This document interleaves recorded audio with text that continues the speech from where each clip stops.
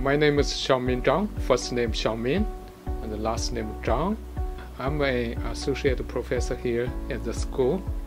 I have a background in information science. My research focuses on in general, it's in the human-computer interaction area. More specifically, it's a kind of intersection of human-computer interaction and information retrieval. Instead, we have a reputation in graduate students with a strong, information background skills. We pay attention to students' needs.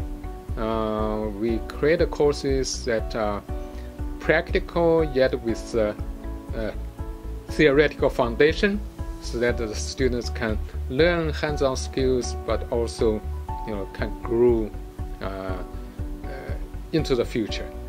So it should be a, very good choice to come to Wayne State.